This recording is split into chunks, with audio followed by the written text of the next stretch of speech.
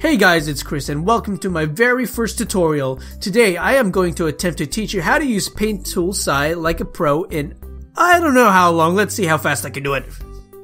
Okay, so the first thing you would like to do is to make a new canvas. So to do that, you go to File, New, and this is the settings I like to use. I like to go 3200 width and 1800 height pixels because it's really good for wallpapers, and I just like landscape stuff more than portraits. And you want your resolution to be at least 300. I know it says 72 as a default. Change it to 300, or if you're feeling a little risque, you can go down to 600 for high resolution stuff, okay? And just press OK when you're ready.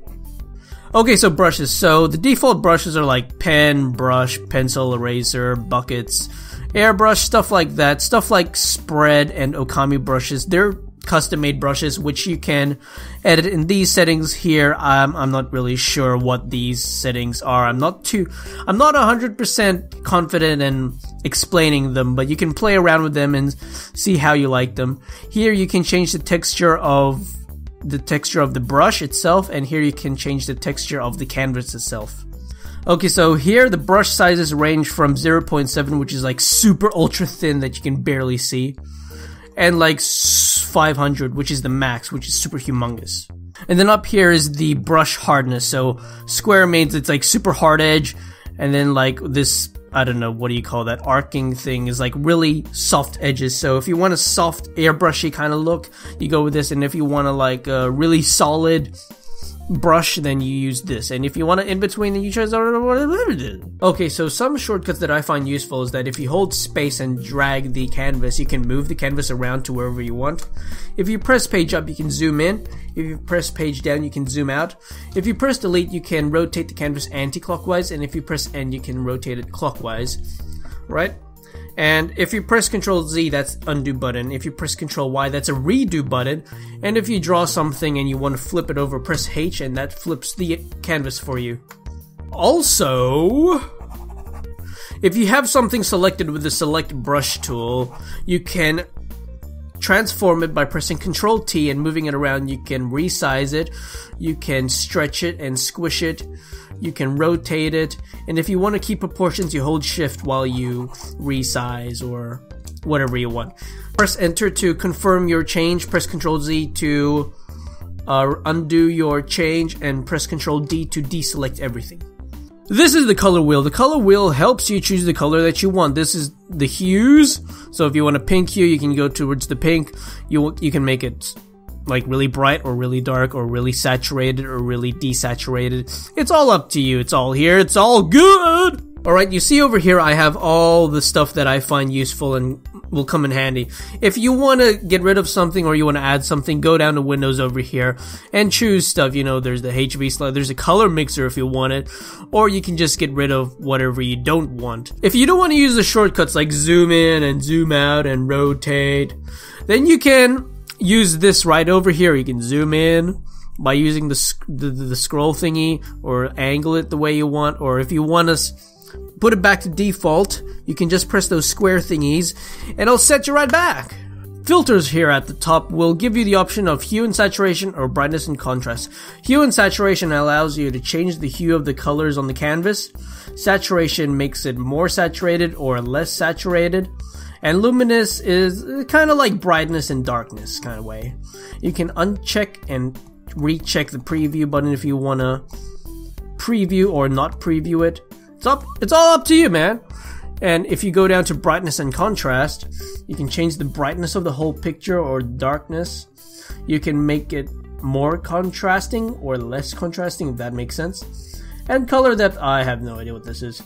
Now the stabilizer tool up here is really useful. If you have zero stabilizer, then it gives you zero stability and you have crappy lines and shit like that. Now if you turn it all the way up to S7, which is like super stable, number 7, it gives you a super stable line. Oh my god, look how smooth that is. Yeah! Great for line art, great for line art. This program has layers. Layers are super helpful. If you want to make a new layer, press new layer, and just draw on the new layer. If you want to move layers, just drag it to where you want it to go in. Depending on what is on top will depend on what shows in front in the picture.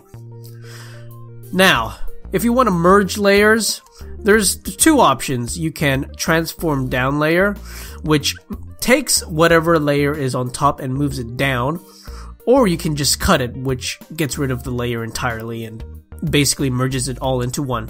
There's the delete button, and there's a clear button where you can clear everything on the page, because you totally want to do that, don't you? Now up here, over here where it says preserve, opacity, and clipping group, that's really helpful. If you press clipping group on a layer that is above another layer, so let's say this is your base layer, and you want to shade, so let's grab a darker blue, and we'll shade this in right here. It won't go over the base layer, if you know what I mean. This is the area that it's colored in, and it won't go over it. Now, if you press preserve opacity, it does the same thing as the clipping group, but it does it to the layer that the opacity is on. So if you want to change it to red, you can do that. Like a boss. Like a boss. Now up here is the mode. The mode layer is great because it basically acts like a Photoshop kind of filter kind of thing. So if you go to multiply, it does that. You go to screen, it does that. You go to overlay, it does that. It goes to also, it goes there. You go shade, it goes there. And the boundary color is pretty shit.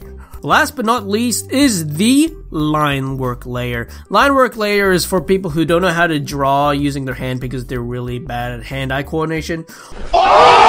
Or if they don't have a pen and the, digital tablet, and they only have a mouse to work with, so it's alright, And choose the curve tool, and basically you just put down all the points of interest that you want on the screen. Now double tap to end the line. Right, now if you hold control, you'll have points of interest here. Now you can drag these points of interest into the place that you want, and you can make your own line art out of it. So the curve tool will automatically curve the line for you, depending on, where the points of interest are. And this straight line tool will just give you straight lines like this, like ziggy zag, Goku hair, yo, Goku hair! This pen tool allows you to draw freely and still give you the option to, manipulate the lines the way you want it to. And there you have it. You are now the master, the ultimate genius master, professional level. You're the CEO. You own Paint Tool SAI. You are the creator. No, you're the money maker. You are the person who invented this program. You're so good, you don't even know how good you are. Thank you for watching. Chris out. If you have any question about this tutorial, and if you're not clear about something, or I've missed out something that you want to know about, please leave it down in the comments. Also, leave your suggestion for my next tutorial if you would like me to explain something. I mean, I'm not really that good at it, but I'll try my best. And if you like watching speed paints and commentated speed paints, because I make commentated speed paints, wink wink, nudge nudge, check out my videos on my channel. And don't forget to subscribe. I love you. Bye bye.